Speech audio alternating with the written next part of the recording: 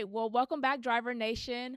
I am Sade, and I have with you another guest. He's actually coming from Daytona Beach. He has actually been on the platform since January of this year, which makes it 2023.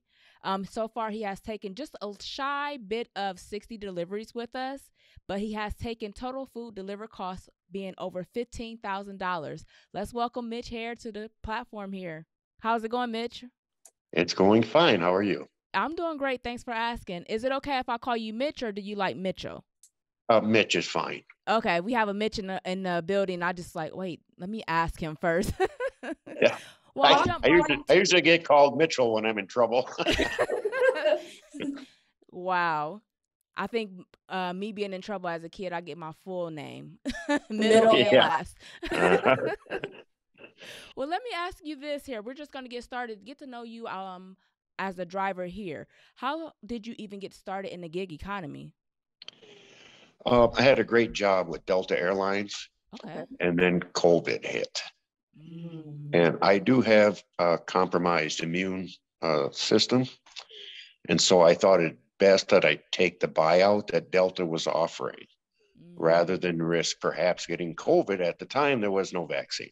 Right. Right. So I took the buyout, and then I realized that can't live on Social Security. So I had to do something. And that's how I ended up in the gig economy. Oh, wow. So you've been doing this since 2020 then? Probably 2021. 2021. Okay. Okay. Awesome. Awesome. Let's see here. So over the past or last few years, there has been a huge influx in the gig economy here. To you, what is the biggest benefit of being a gig driver? Well, there's quite a few. Of course, I've heard several times flexibility, and that's um, not really the biggest issue with me because I'm retired. So I kind of come and go as I please. But one of the things I like best about the DeliverThat app is no matter when I arrive or where I arrive with the food, they're always happy to see me. Aw. It's like, yeah, come on in. Now you say deliver that. Do you do other gig platforms, or you just do deliver that? Right now, I'm just doing DeliverThat. Okay. Now, when I first started, I had to kind of fill in with, Uber Eats, Grubhub, et cetera. But it got to the point where that actually just became too much of a hassle.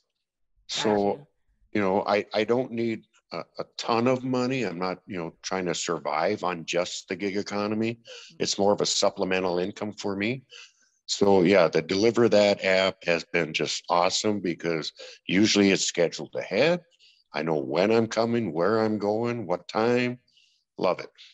Well, that's awesome to hear. I think everything that you just said just let us know how the gig world really is. I've just had another driver who actually made this his full time thing, meaning the gig work being a driver, and he's making over six figures.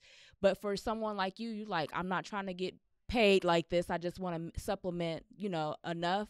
I think the gig world is definitely for everybody. You just have to find out what part is for you. Right. And if you're, a little over the hill like myself, this is perfect. Well, you don't look as old as you keep saying here, Mitch. Well, I don't know. It was 50 years ago next month that I found myself in boot camp. Wow. Well, Well, you you kind So of kind skipping ahead of I'm not as time. young as I look.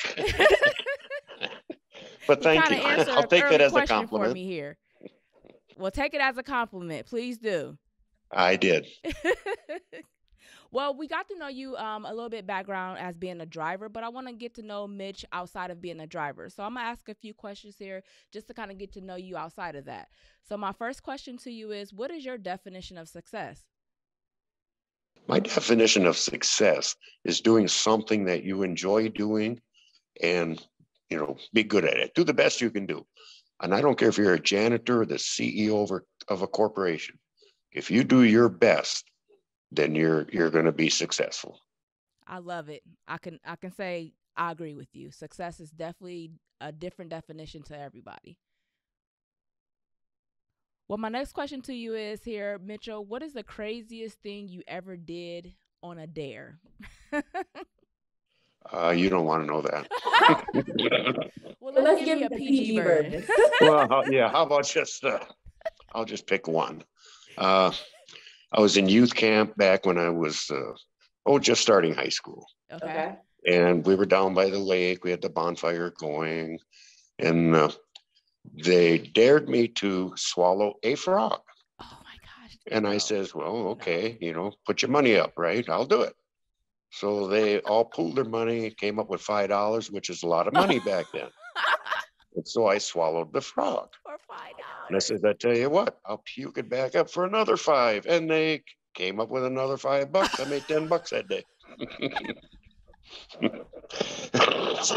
Sorry. That's a story. Wow, you sound like you got way more than that as you dare. So you swallowed a frog for $5 and then threw it back up for another 5. All right, Mitch. I wasn't always this charming, demure person you see on the screen right now. Well, listen, it helped mold and shape who you are today, so I'll take it.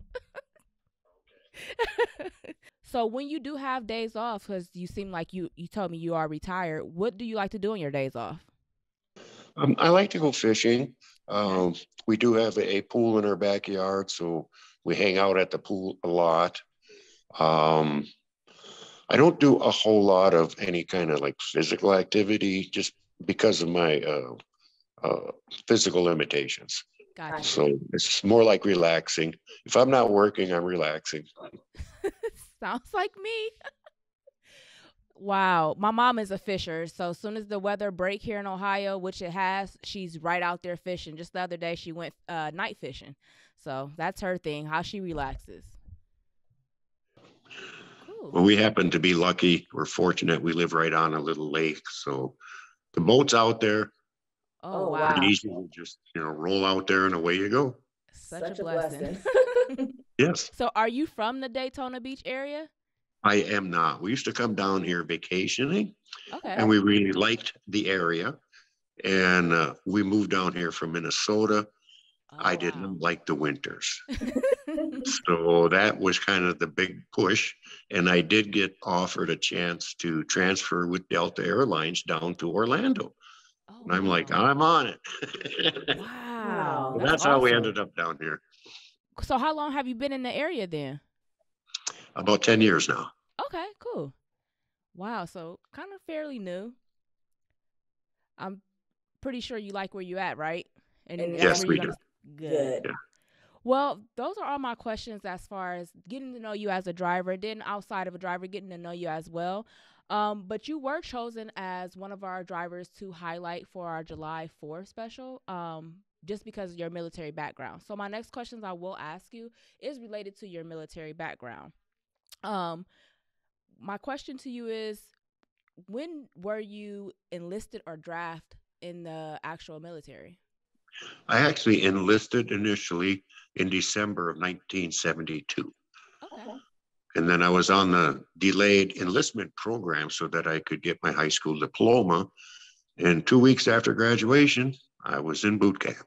Oh, In fact, I wow. had my 18th birthday in boot camp. That's That's exciting. Wow. So how did your family or friends think about that back then when you decided to enlist? um, my family was for it. My dad is an Air Force veteran. Oh, wow. My friends, not so much. When I joined back then, that was not, the thing to do. It was a different time. Got Got you. you. Veterans were not appreciated. And Wow. yeah, it was a little different. That's interesting. Something I didn't know. Makes me want to read about it. Thanks for sharing. Not a problem.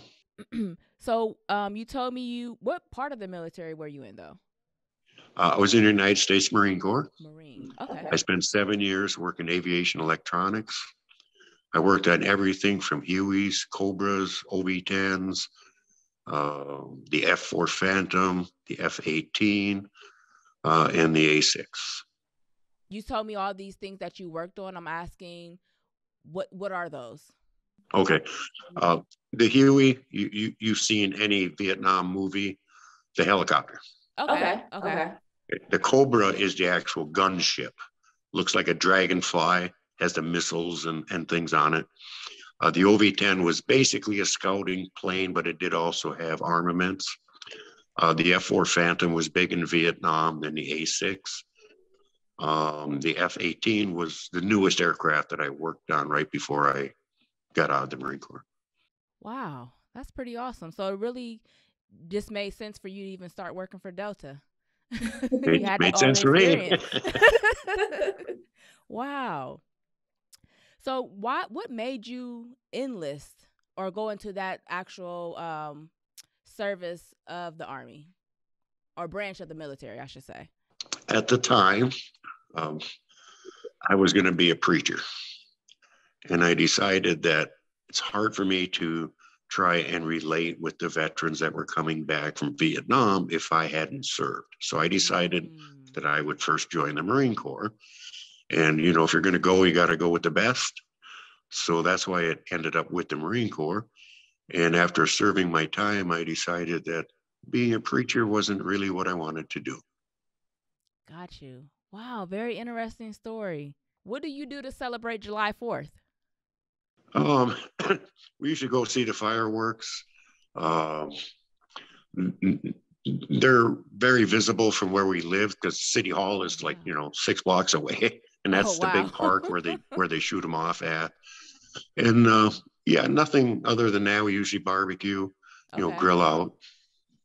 Kind of the same typical things most people do, I guess. That's pretty awesome. Well, that does wrap up my questions to you as far as being in the military, excuse me, and being a veteran. But I do have one bonus question for you, and it's kind of go back to being a driver. If you had one piece of advice to a new driver to maximize their time on the DeliverThat platform, excuse me, what would it be? Oh, my advice absolutely would be know your area, know your restaurants, and know the traffic patterns. Because a lot of times Google will tell me to go, you know, from point A to point B one way. And I'm like, no, because I know the traffic pattern. I'm not going that way. So yeah, if you know your area, you can maximize your time, effort, and, you know, keep everybody happy. Awesome. Well, Mitchell, thank you so much for taking time out to let us get to know you as a driver with DeliverThat, but also get to know who you are outside of being a driver with DeliverThat. Until we meet again, Driver Nation, see you again. All right. Thank you. Bye now.